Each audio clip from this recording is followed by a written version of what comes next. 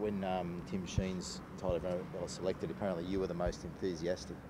Yeah, it was very nice of him to say that. I'm not sure what everyone else's reactions were like, but I know I was definitely excited to be a part of this squad and looking forward to defending the Four Nations trophy. Why so excited? Obviously there was an opportunity in the halves with JT pulling out, so I knew if I trained hard and applied myself, there'd be a chance for me to wear a starting jersey, which is a goal for everyone in the squad. With a few of the players obviously sort of at the back end of their careers, are you thinking about the fact that you want to cement your spot in that position? No, I don't think through this series I'll cement a starting spot, especially with JT and Cooper still with so many years to come, but I will take the opportunity to do my best with a starting position.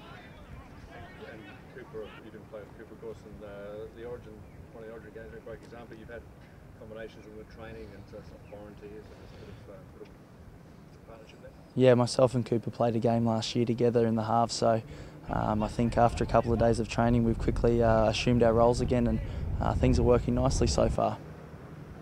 Up against a pretty handy halves combination, mate, as well for the Kiwis. They're not bad. Yeah, that's right.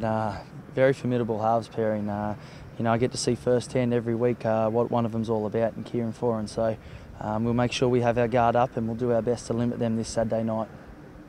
Very important, mate. The boys lead from the front in this game with so many changes. Obviously, they're not going back to the old days, relying on the blokes that have been the backbone of the side for a long, long time.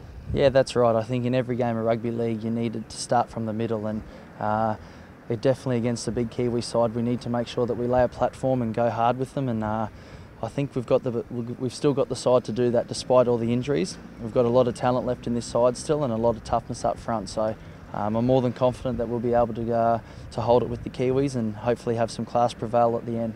No confidence in sense of the three-quarter line. It's pretty raw, isn't it? There's not a lot of experience there in the bags. Yeah, that's right. There's not much in our back five besides Greg Inglis. So I think we need to make sure that where we have experience in the 9-7-6-1, we take advantage of that. Make sure we direct the side around the best we possibly can, and when the crunch time comes, I'm sure one of them guys will step up and do what's needed for this side. Well, do you think that issue's a direct challenge to GI? Obviously, the more he injects himself into the back line, he's going to make the younger faces feel a lot more comfortable. Yeah, that's right. That's right. A line break from GI early on will ease everyone's nerves.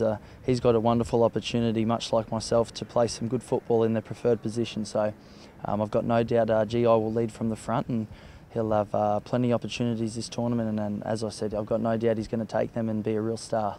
Do you have an eye on the future? I mean, you said you're not going to cement a spot, but do you think about the future and this jumper? Yeah, definitely. I've had aspirations to start for my state and country since I was a kid, so I feel very privileged and honoured at the moment to be able to do that. So I need to make sure that I don't waste any opportunities when these opportunities arise. And there's talk that you could be a future Australian captain. How does that make you feel? Oh, they're very nice words, but at the end of the day, they're decisions that I won't be influencing through what I do.